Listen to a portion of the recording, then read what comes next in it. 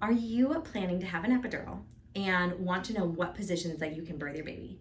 We are gonna go through 3 with a bonus position, 4 positions that you can birth your baby in that are effective and safe when you're having an epidural. Now, I want you to tune into it and you're gonna figure out where you feel the best connection, what position might be best for you now. If you're doing this before birth, absolutely amazing, because now you have the opportunity to get in these positions with me as I go through them in this video and see if you can connect your breath to your pelvic floor. So we're gonna go through these positions. These are gonna be the positions that you plan to deliver, that you want to birth your baby out in. Now, a side note here is that if you have an epidural, you are still gonna feel pressure, okay? So when we have an epidural, yes, it blocks the C fibers, it blocks those pain fibers of the nerve, and usually they work, most of the time they work. They'll be in the spine, the epidural itself goes into the spine, and then it blocks the nerves that go to your uterus that then go up to your brain that says, hey, I'm having pain. Okay, so that's how an epidural works, and it is medicine to desensitize these C fibers of the nerves. You still feel the pressure because the epidural does not affect the D fibers of the nerve. And those D fibers are what tell the brain, hey, I'm having pressure. Those D fibers are what allow you to actually feel that baby is descending and then coming through birth canal and opening your pelvic floor, which is actually awesome because then you can still control and help breathe baby out of the birth canal. So this can be, this is just really good news if you plan to have an epidural, because then you can still breathe your baby out. You don't have to hold your breath and squeeze and bear down. Now, if you are planning, if you haven't checked out any of our content related to breathing baby out, I would definitely go check out our video of all about breathing baby down and out, and I will link it here in the show notes, and that is a really important way to connect down to your pelvic floor, and it will help you through the pushing phase. So the pushing phase doesn't have to be that 3 to 4 hour experience with tearing and all sorts of stuff. So go check out that video. That will help you with the pushing phase. In this video specifically, we are going to talk through the positions that are safe and effective when you have an epidural. You're not able most of the time to be out of the bed and in weight bearing on your legs. And so there is one position that we will talk about that will allow that, but we'll go through the most common positions that will happen with the epidural. Position 1 here is side lying. Side lying is a great option to help you birth your baby with the epidural. So you'll have the epidural still connected on the back side. You don't have to be laying on it, and you'll be on your side. So what's nice about having a physio ball underneath your leg, this could also be a peanut ball underneath your leg, is that it brings your foot higher than your knee, which creates what we call internal rotation of the hip. So this is external rotation, and then this is internal rotation. And when you actually internally rotate here, you're opening up the bottom of the pelvis. We call it the outlet. So you're opening up, allowing baby's head to come through with more ease and not be blocked by your sit bones. So if you're sitting more in this position, your sit bones will be more together. So when we're in more of the internal rotation, our sit bones are more flared. So it's just gonna help baby not be so blocked coming through that birth canal. Now, baby actually has to be deep and down, and you have to be ready to push for this internal rotation to actually be effective and helpful. And so this is easy to attain when you have an epidural. So one of the nurses or your doula or your support partner can just help and put your leg on a birthing ball or on a peanut ball and help you attain this position. And if you know that you're like, yeah, that position looks comfortable for me, try it at home before you deliver. See, hey, is this position comfortable for me? Does my back feel good here? Does my pubic bone feel good here? How does the belly feel? And just get used to like thinking, oh, hey, I could have my baby in this position. And then take it a step further. And again, you're gonna go watch that birthing video, breathing your baby out, that I'll have linked in the show notes. But in this position, hey, can I take a nice deep breath and inhale and open my pelvic floor? Do I feel an opening of my vagina?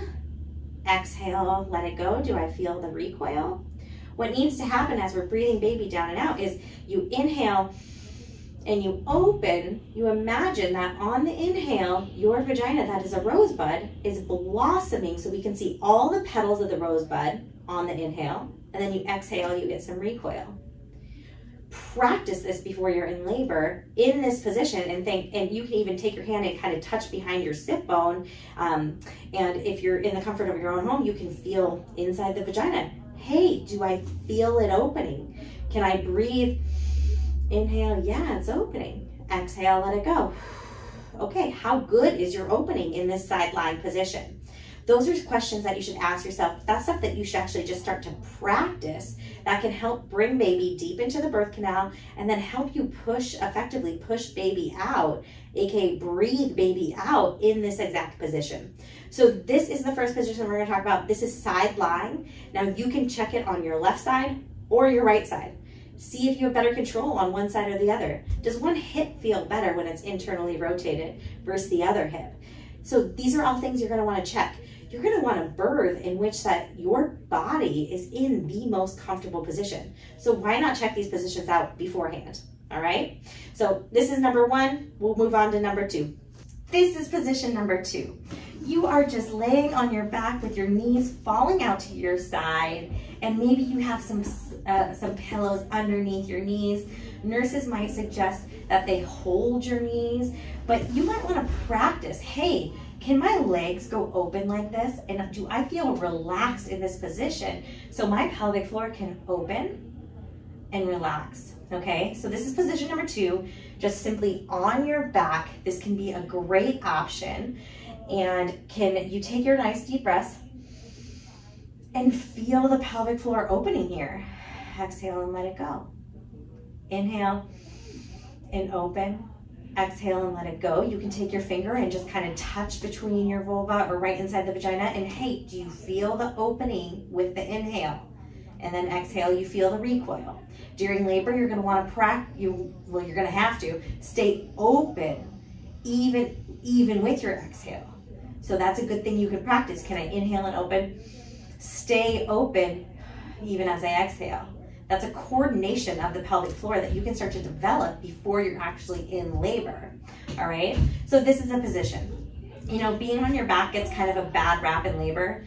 My true opinion on this is that if your pelvic floor is dynamic, it can move and stretch and open, then you can deliver in whatever position you want.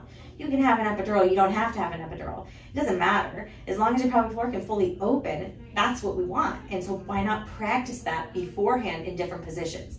So that is a great option, being on your back. Now, if this is hurting your hip, where my SI joint is talking to me in this position, I might need more support underneath my knee, or this might not be as good of an option. Maybe I felt more connection when I was in side lying. That's why it's so great. You know you're gonna get an epidural, or you want one, or you wanna be prepared if you decide to get one. Test these positions out beforehand. See if you have control in those positions. We'll move on to position number 3 right here. Position number 3 is called a semi-Fowler position.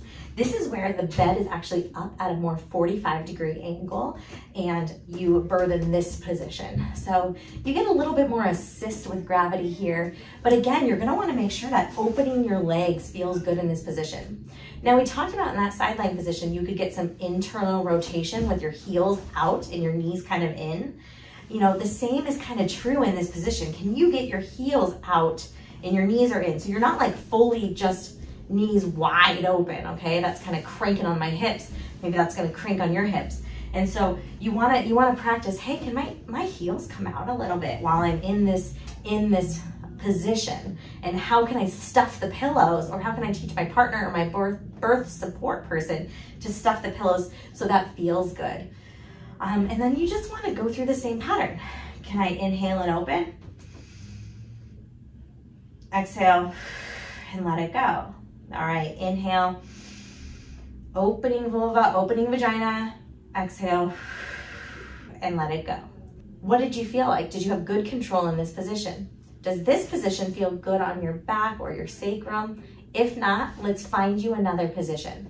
And yes, you might not realize like that doesn't feel so good while you're in labor, but that might mean that your body's just not as comfy in that position, and we want your body comfy and soft and relaxed And that all matters even with an epidural. So even though you're not feeling the pain because of the epidural, if you know that your body's not that comfortable in this position, this is not going to be an optimal birthing position for you and could really make your labor longer. You know, it could make it that if my body's not comfortable here and I can't fully connect with my pelvic floor here, let's try a different position where my body might be more relaxed, and that means it might be more efficient at breathing my baby out. All right, we're going to move on to our bonus position, position number 4. All right, position number 4 is a little bit more challenging to actually demonstrate. The reason for this is I don't actually have a trapeze here, but a lot of hospitals will have a trapeze bar at the end of the bed where you can get into a squat position while holding on to the bar. And in the squat position, you can then breathe baby out. They're gonna help support your legs and get your legs in a position that you can be in this squat position to breathe baby out. So the best way for you to mimic this position to see if you can actually breathe baby out in this position is to start getting in squat positions yourself. Maybe you have a railing or a banister or some kind of support beam in your house that you can hold onto and see if you can get into a squat with. And can you breathe in that position? And do you have good pelvic floor control in that squat position, just like we have talked through in all the other positions? So I'm going to show you an example of what that could look like. I don't have the trapeze bar, but I can show you what a deep squat can look like that would mimic having that trapeze bar. So here is a deep squat position where you can take nice deep breaths into your pelvic floor. You can take a hand and put it right next to the vulva. Can I feel my pelvic floor opening with the inhales, and exhale, can I let it go?